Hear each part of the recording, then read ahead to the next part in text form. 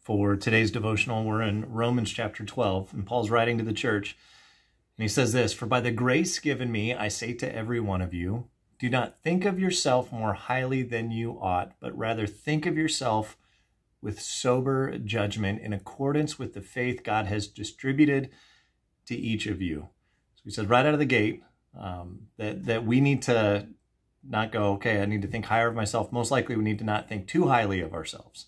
Do not think of yourself more highly than you ought, but rather think of yourself with sober judgment in accordance with the faith God has distributed to each of you. For just as each of us has one body with many members, and these members do not all have the same function, so in Christ, though many form one body, and each member belongs to all the others. So Paul says we are unique. So when it comes to following Jesus, the goal is unity, but not uniformity.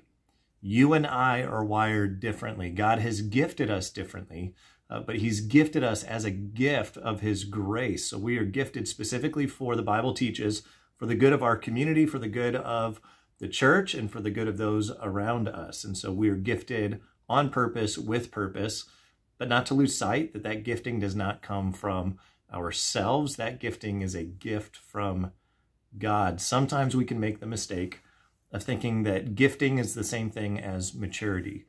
You can be really gifted by God and really immature in how you use that gift and even how you understand that gift, which is why Paul says, okay, let's all be humble about this. All the gifts come from God. Yes, we are unique, and some of us are gifted differently, and some of us are more gifted in some areas than others, but that's not meant to be an area of pride or an area of, wow, look at me and look at how much better I am in comparison and all the things that come with that. He says, no, we're one body, each member's belonging to all the others. We have different gifts according to the grace. Again, it was a gift. Grace means we didn't earn it. According to the grace given to each of us. If your gift is prophesying, meaning foretelling, not like future, I can predict the future, but just speaking truth, and maybe God will even give you things that you don't know how you understand it, but you understand truth in a situation and you can speak that. If your gift is prophesying, then prophesy in accordance with your faith. If it is serving, then serve. If it is teaching, then teach. If it is to encourage, then give encouragement.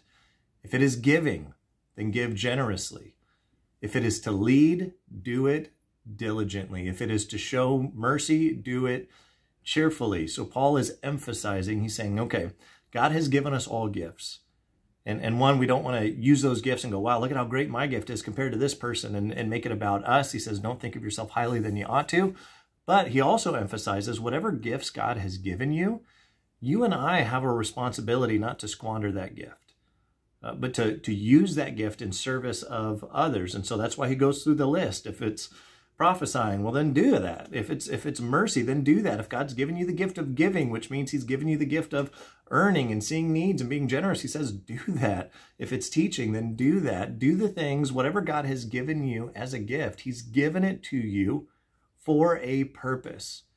And I think one of the saddest things that can happen culturally in our church is we are just so busy with all the other things that sometimes we receive the gift that God's given us and we just keep it to ourselves. To me, that's one of the saddest things that can happen in the church, because everybody in the church is a part of this bigger plan that makes up this one body. Again, unity, not uniformity. So we're all unique, we're all different, but we are to be united in purpose. That God has put us here on this planet, that we have purpose behind our lives to use the gifts that he's given us to help people meet, know, and follow Jesus.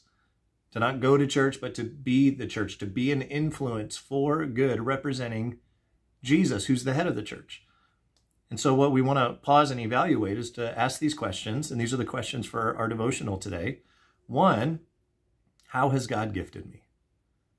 And again, this is not a prideful question. This is not a, well, look at me and look at how gifted I am in this area, but it is an acknowledgement that the Holy Spirit does gift those who put their trust in Jesus. So how has God gifted me? How has God gifted you?